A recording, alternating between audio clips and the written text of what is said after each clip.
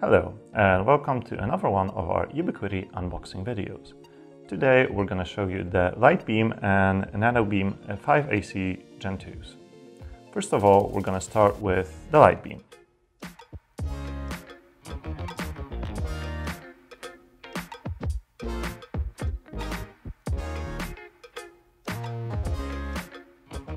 First, let's have a look at the contents of the box.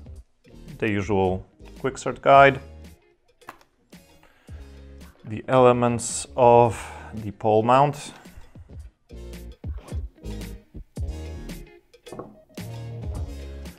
standard power cable with the PoE injector, the antenna feed, and of course the antenna dish itself.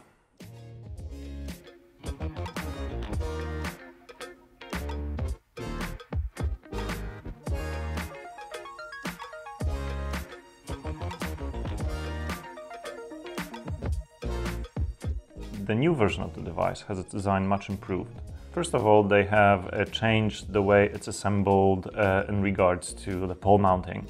It's very precise and allows you to set it up at any angle you want. Very helpful is the level that you have here, so we can know the device is set up straight. It can handle quite severe weather conditions, can sustain wind blow up to 200 kilometers per hour and can operate within -40 to 70 degrees Celsius.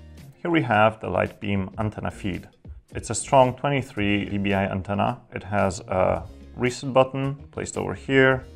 Here you plug in the Ethernet cable, and here you can find the standard QR code that you would use to set up the device by a Ubiquiti mobile app. The antenna comes with the version 8 of the Ubiquiti AirOS. One of its main features is for it to allow the antenna to be set up by a mobile app. It greatly helps with the initial setup of the device, as well as accessing report and diagnostic tools. The new version of the software has also other improvements.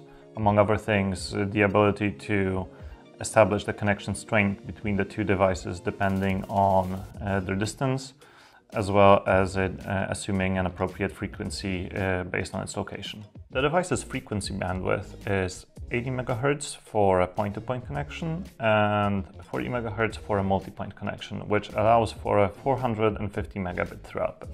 It's a very durable device, which provides good quality while still remaining affordable. It's ideal to be used for small point-to-point installations or as a signal receiver from an internet provider. Now we can move on to the NanoBe.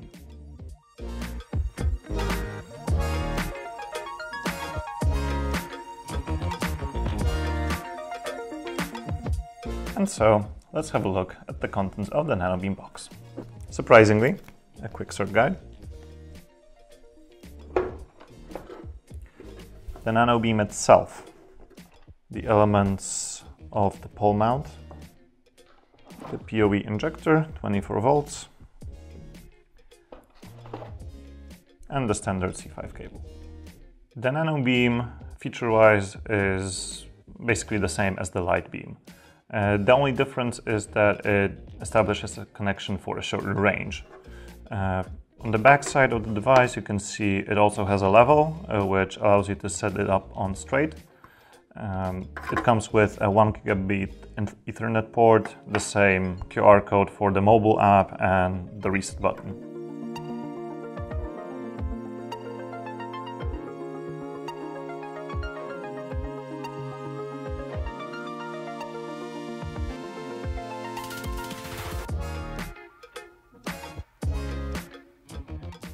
What's also worth noticing is that even though the pole mount is actually quite smaller, it's also quite functional in regards to the angle that you can set it up. They provided it with a pretty good ball joint, which you can just assemble very easily, screw it on here, and just like that you can set it up in any angle you want. This concludes our product presentation. If you wish to know more about Ubiquiti products, please contact us at info@senetic.com.